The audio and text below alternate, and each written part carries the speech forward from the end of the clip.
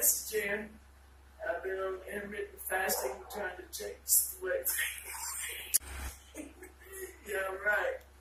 Put it down. Put it down. Hi, this is Jan. I've been doing intermittent fasting, trying that process for 6 weeks. This is the end of what I was considering phase 1. All I've been focusing on is the intermittent fasting, 18 and 6, eating only within that 6-hour period of 24 hours. It's been fairly easy. A few times been a little tough right at the end, but I just drank more water. And I've been doing pretty good. But now I'll start focusing on at least light exercise and a little bit more on the type of food I'm eating. So since this is 6 weeks in, I started at 264.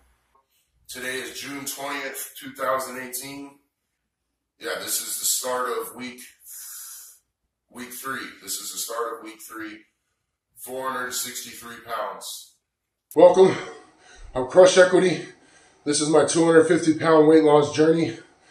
And if you're new here, I started this November 10th, 2023. 546 pounds. And the vlogged it since day 1. Ups and downs, everything. And today, as promised, for 1,000 sub, I would go over my history with fasting. Why I didn't want to talk about it. So that's what this is. I just got done doing a full out, 100% AMRAP, nothing hold back. Jangled away from the camera so I didn't worry about the flying out of my hands. Kettlebell swings.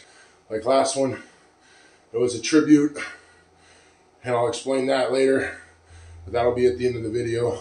For me, my journey with fasting started in 2017. I started looking into things, how to lose weight. I was here in North Dakota, and my mom was around Denver, Colorado, with my sister and my nieces. Ready?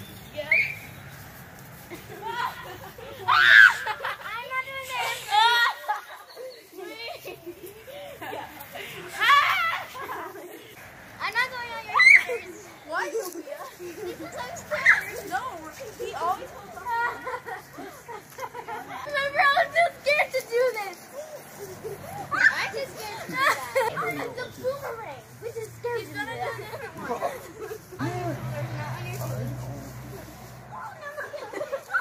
Okay. Now TikTok.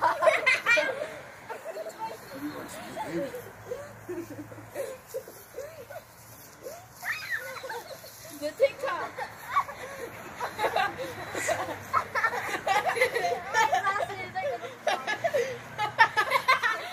Obviously, I've been trying to lose weight my whole life.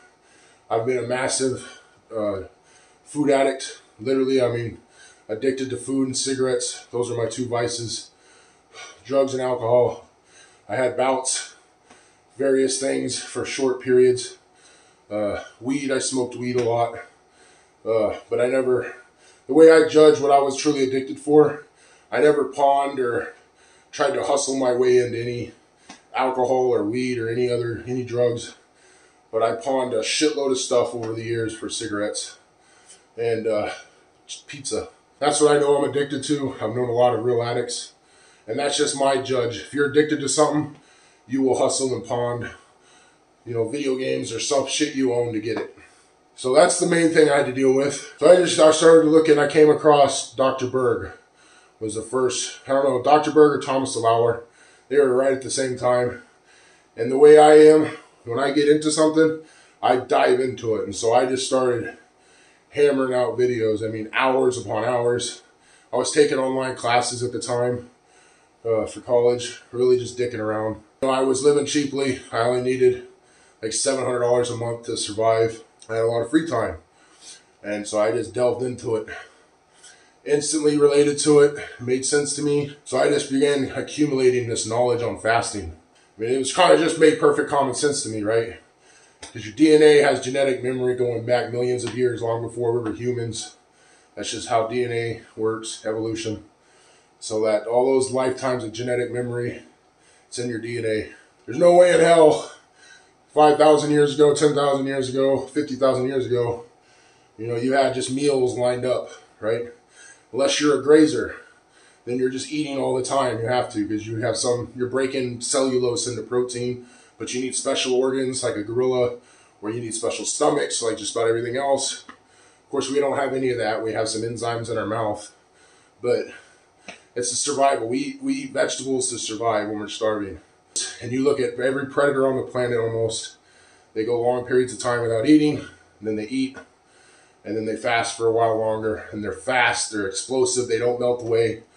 And so, and it just never made sense to me. Plus, bro diet never worked. I've tried that and never succeeded. I binged. I mean, I would eat fine during the week, but then I would just binge like a fucking crackhead. And I mean, I'm talking, I'd eat 2-3 pounds of rice, you know, 3-4 pounds, 5 pounds of meat. And, you know, I make different things. A lot of the times I just ate rice and, like, usually chicken because it was cheap. I mean, I'd eat like 6-8 chicken legs or thighs, and then just literally a giant bowl of rice with like a stick of butter and like half a cup of soy sauce. And learning about this. And then throughout the next year, I kind of did that. And then we come to 2018, around summertime, I was talking to my mom. We used to talk. I used to call her, she would call me. And really, my mom was my best friend. And so I usually tried to talk to her at least once every couple weeks, every week, something like that. We just were talking, and my whole family's big, surprise, surprise. Unfortunately, I don't have a lot of pictures. I don't have any pictures to show my dad. The only ones I have are in a photo album in Colorado, in a storage unit. But this is one picture I have. This is me when I was 10 years old. That's my sister, and that's my mom. You know, I'm like, this is after I was 228 pounds when I was 10, and I got put on a strict diet, and I got down to 187, and that was me right here, 10 years old. I was a size 34 waist. I'll never forget it, because my mom got me a pair of the old Jets Jinkos.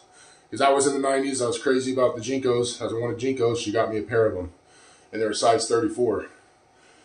And it's probably the best shape I ever was in. I was 10 years old, 187 pounds. I think I was like 5'5", something like that. That's my mom. She was a big lady, obviously. My dad was big, 6'5", 350 pounds. So my mom was 170 pounds when she graduated high school. She got into the trucking industry very early, driving cement trucks in the 70s in Alaska and in Texas. And then she came back. Anyway, my mom and dad met in Texas, had my sister, and then moved to Alaska. And like right before I was born, then I was born in Alaska. My mom, so that's what she did. She was a truck driver, oil field, and then went into QHSC, which is safety, did that. And then she was a safety manager. She built whole safety programs for new companies from the ground up, and never got what she deserved. She got shit on over and over again. She'd build up their whole safety, and then when they didn't need her no more, they just let her go. And I'm not going to get into that because I get salty as a motherfucker. So she was 170 when she graduated, and then high school. And that was like her goal. She always wanted to get back there. And so fast forward to, excuse me, on that, I really pushed myself on that AMRAP. So spring, yeah, it was spring of 2018. Yeah, because I went there. She was in Amarillo. She had moved to Amarillo, Texas. Moved in, stayed in her spare bedroom. I found a job, and then got an apartment like a couple months after that. But that was a cool moment. My mom and I are actually bonded. We watched, she loved like The Voice and American Idol, those kind of shows. America's Got Talent, those were like her favorite things. She'd watch those every night they were on. And so that became our thing. You know, and I love to cook. I'm a good cook. And of course my mom, my dad was a good cook. So it was just cool. So I'd cook dinner for us. We'd sit and we watched that. And we did a lot of bonding there. And that and gardening, that was our bonding things. I didn't really necessarily think it was bonding when I was digging fucking 100 fucking rose holes way back in the day, but That was our thing. We loved the garden, and even when I moved into my apartment, I'd come over and cook dinner, and we'd watch America's Got Talent, America's Idol, or whenever they were on. That was like our thing. And and then so I was looking at this fasting. I hadn't really done it, and I was in the 520s, 530s. My mom was 264 pounds. I know that because that's when. Pretty sure I have a video of that weigh-in. I was learning all this stuff about fasting, and I don't remember exactly how, but it just came in. We started talking about it, and we were just like, you know what? Let's just do it. It was my mom couldn't walk down the block. You know, she was struggling. She's 63. So we're just like, let's do the damn thing. So we did. And my mom's, I took to it immediately. It just was supernatural, and it felt good. And I kicked into keto within just a few days.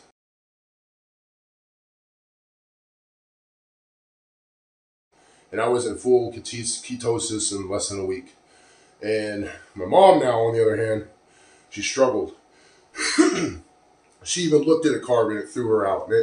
It made her really frustrated. And it took a good few months for her to really kick into it. It took her a lot longer to really get into it. But once she did, the weight just started to melt. Hi, this is Jan. I kind of waited a little bit long in my life, but I'm going to change that. I've started intermittent fasting, trying to get my life back together and get healthier as I get older. And it melted for both of us. I wasn't working out. She wasn't working out. I was walking a few times a week, and she was working on it. She, started just walking out a few steps and walking back, slowly building it up. Over the course of about 8 to 9 months, and so she went from 264 down to the 170s.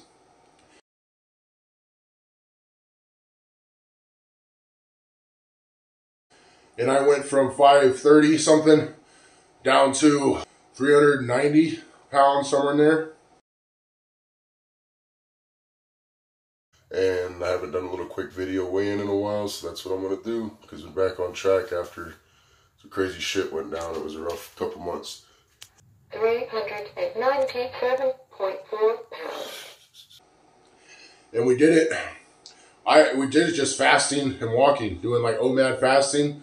And a few multiple days, I wasn't working out. The only thing I did was walking. That's all she did was walking. And some, she had I got her like a shake weight and some stuff to try and get her to move her arms. And this is where the pain with fasting and why I didn't want to talk about it. Literally about 2 weeks after she got to the 170s, we went on a family hike with my sister, my brother-in-law, my nieces, all of us. Colorado, we hiked up a mountain into a lake. And you don't understand how big of a deal this was for our mom to do this. She had her walking sticks, but she hiked up that bastard.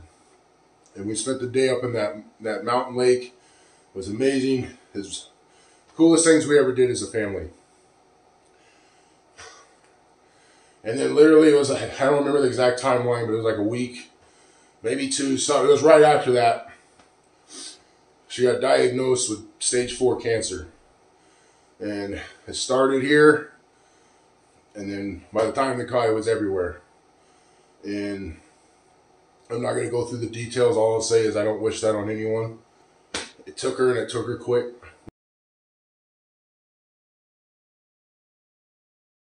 Within a few months, she was gone. That was August 2019. That was, she got to her goal. She got to her goal, and then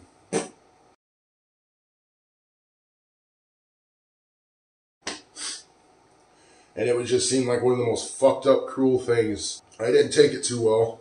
You know what, I'm not even going to talk about after that. It doesn't matter. This is about my mom.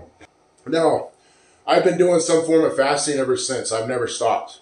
The difference is I went back to eating 5,000 to 10,000 calories a day and sitting on my ass 23 hours. And so I got right back to, well, obviously I was 546 when I started this. Yeah, that's my story. I know that's not the most glamorous thing, but I tried doing it. I tried writing a script. I tried doing it, like making an actual fancy video. Well, none of it was working. So I had to just talk, and then of course, I've come to accept it now. And, you know, Thomas DeLauer, Eric, Dr. Berg, any of y'all ever watched this? You know, it was short, but you helped my mom do something she'd been trying to do for 45 years. It's just, you know, what do you do, you know? And she didn't even notice it until, so that's just how fucked up cancer is, you know? She had it in her whole body and didn't even know it. She was hiking up a fucking mountain. And, you know, cancer is fucking bullshit. So that's what I mean when I say, you know, I'm extreme, you know, fat adapted and all that. It's because I've been doing it for a while. And I haven't eaten breakfast for, like, I don't know, since 2017. And it's just, you know, the difference is, like I'm saying, I would eat a extra large meat lovers pizza and then turn around and eat fucking, because there was no getting a thing of ice cream and eating a little bit of it. You know, if I got a bag of potatoes, tater tots, I ate the whole thing at once. If, you know, I'd buy a pack of buns and a thing of hamburger and I'd make fucking 4 cheeseburgers, and then 5 hours later I'd make another 4 cheeseburgers. And then I'd wait another few hours and I'd eat a whole thing of fries. But at the end of the day, that's a big part of what this is. This is an honest effort. This is a tribute to my mom. I didn't do it while she was alive, but I know she's watching me now. And her and my sister believed in me, has always believed in me my whole life. My nieces, my 3 little shits.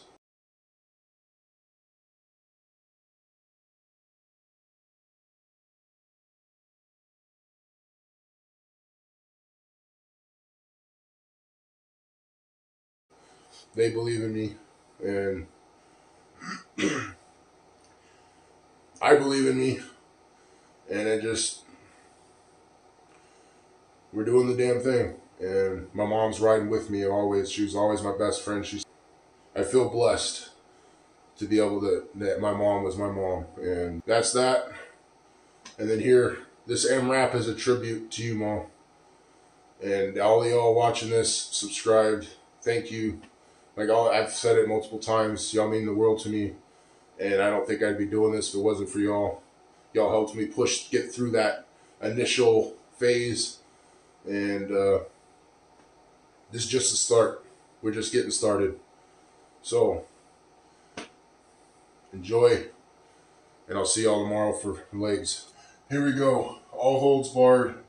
I'm pointing this way, that way I don't have to worry about the kettlebell flying out of my hands. I love you with all my heart, Mom. I miss you. This is for you.